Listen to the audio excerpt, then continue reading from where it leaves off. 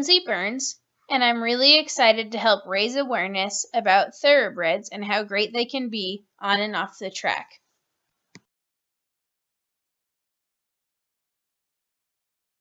I started riding back in '98 and did endurance, and then I started taking lessons at an English barn and fell in love with jumping. I've been jumping ever since, haven't taken a break of riding since I started, and I even went back east and rode for a while when I finished with high school. I've competed prelim and have since been riding babies and young horses and green ones.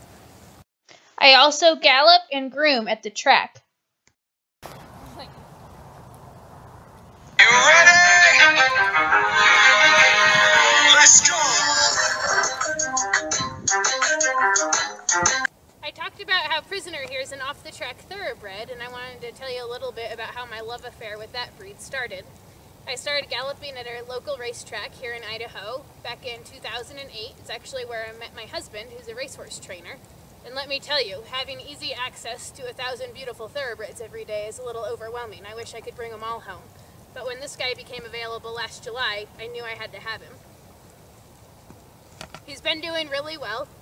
He's already good at jumps around 3.6, and we can do a whole course around 3 foot.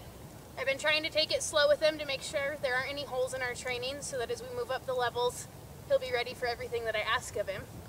He's sensitive, he's a little bit of a drama queen sometimes, but overall he's been a really good partner. He's good on the trails, he's fancy on the dressage ring, and most of all, he's fun for me to ride every day.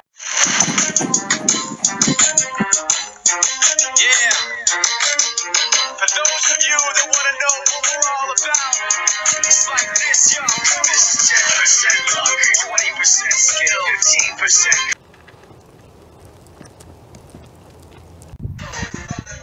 pleasure. 20% skill, 15% concentrated power of will, 5% pleasure, 50% pain, 100% reason to remember the day. This is 10% luck, 20% skill, 15% concentrated power of will, 5% pleasure, 50% pain, 100% reason to remember the day. Girl. Fort Minor. This video here mainly features my current off-the-track thoroughbred Prisoner. I have trained many others, as well as placing horses off the track in awesome homes.